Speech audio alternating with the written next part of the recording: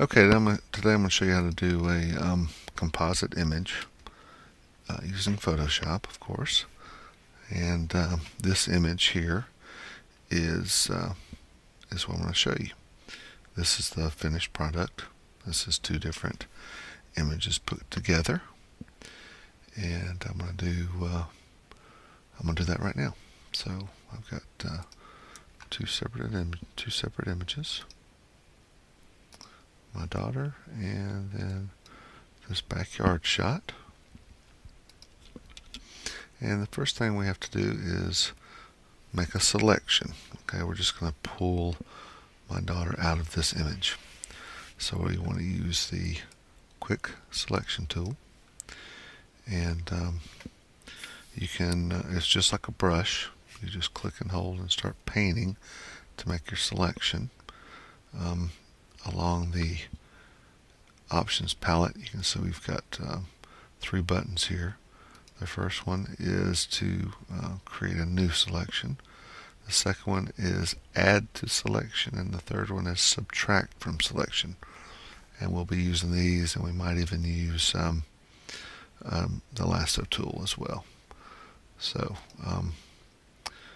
new selection, and I'm just going to click here and hold and start to draw through the areas that I want. Click and hold, and when you let go, that sort of commits it, and you just keep adding to the selection. If you get too much, go back over to the area where you're getting more than you want. Hold down the Option key.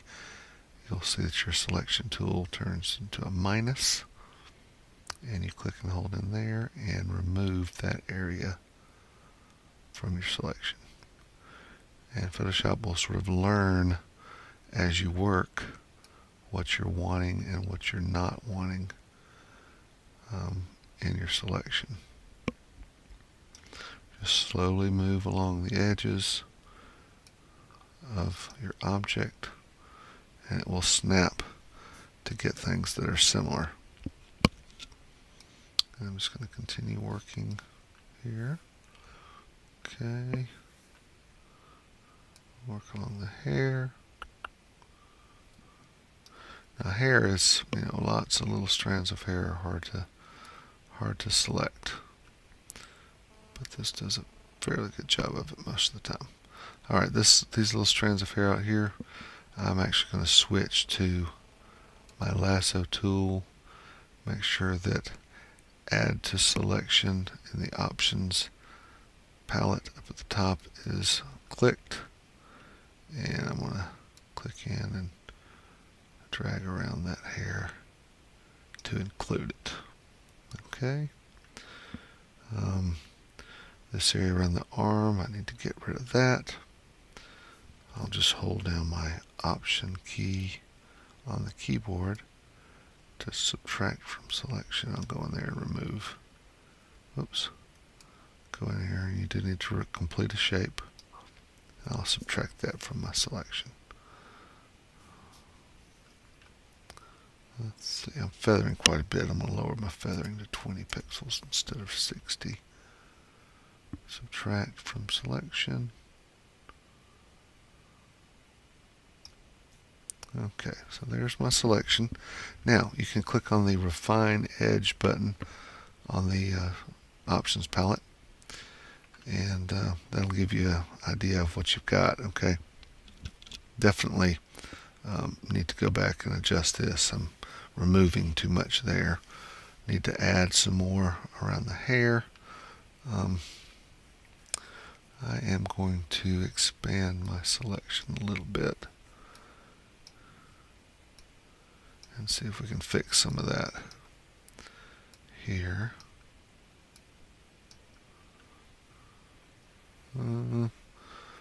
Not too bad.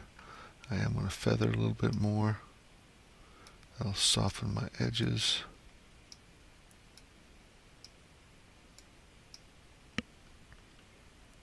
Looking better. Okay, that's pretty good.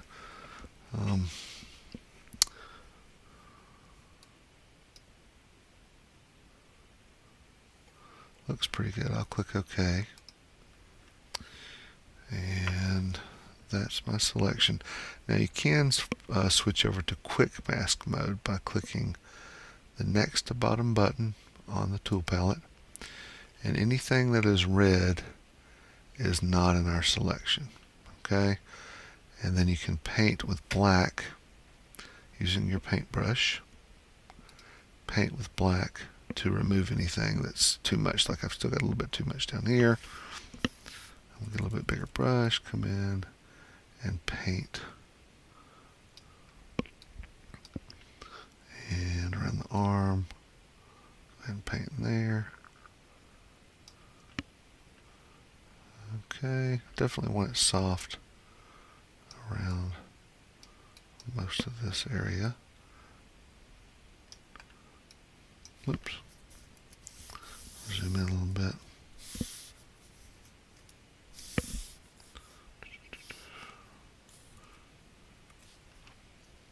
Still working in quick mask mode.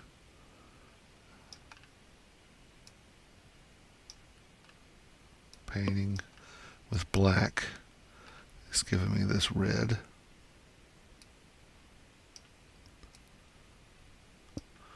And painting with white.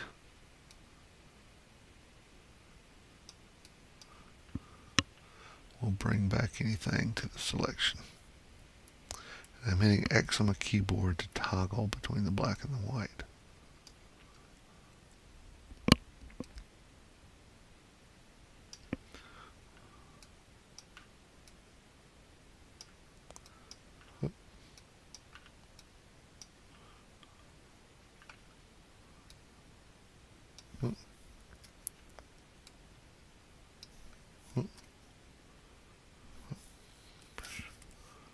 Okay.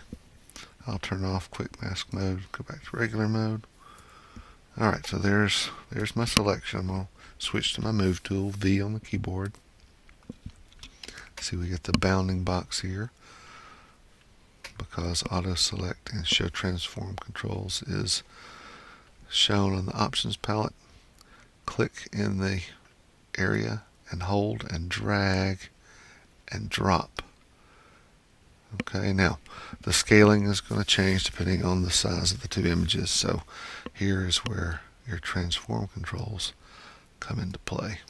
Alright, so I'm going to take my top right corner. I'm going to hold my shift key down.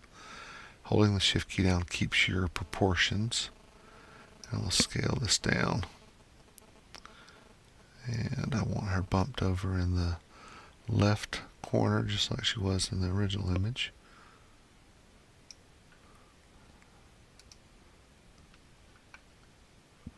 Looks pretty good. I think I'll make it a little bit smaller. Still holding my shift key down.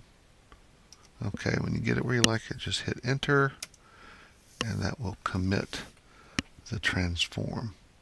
Then you can zoom in and start to adjust some of the problems that may have occurred from the feathering. And what I'm going to do here is I could just use my eraser, or I could create a mask, and that's what I'm going to do. I'm going to click on the bottom of my layers palette to add a mask, and I'm going to paint with black. A little bit smaller brush, and I'm just going to go around and sort of bring the background in a little bit better. Just get rid of any halos that are occurring. A little bit bigger brush. And just sort of soften, just soften that edge some. Try to get rid of the halo. Holding the shift bar, holding the space bar down to get my hand.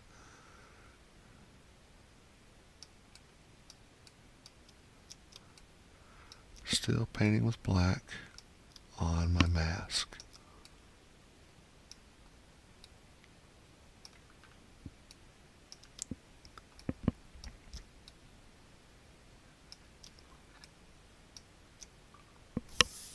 Smaller brush in here.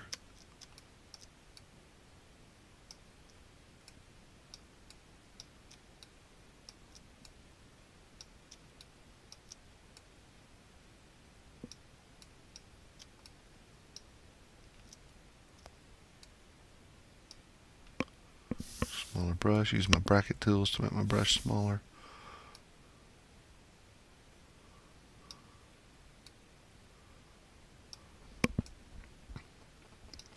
Okay, and I can continue to work, but I'm going to zoom out. Around her hair over here, this really needs some. Let me switch to my zoom tool. Zoom in right here. Yeah, this is really sloppy looking. Back to my brush.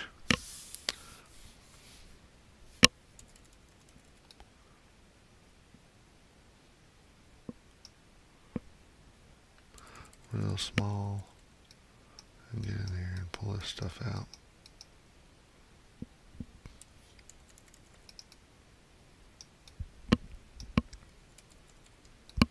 You could really be meticulous in here if you wanted to.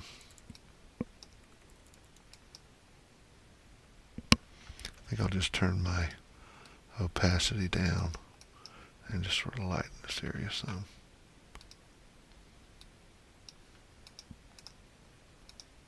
There we go.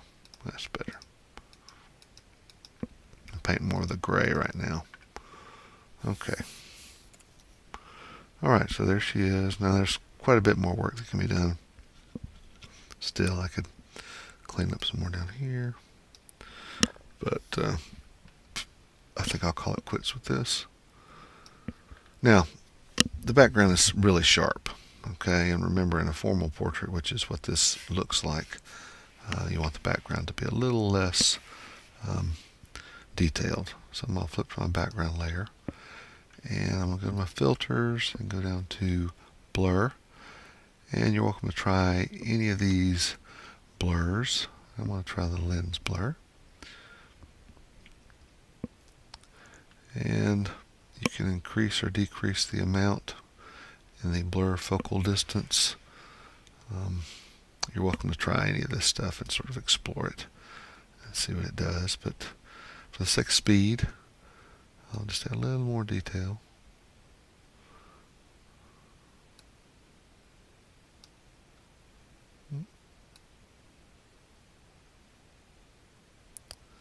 A little bit more detail. There we go.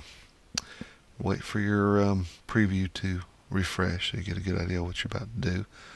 And click OK. And ta-da! We've got a composite image that works pretty well.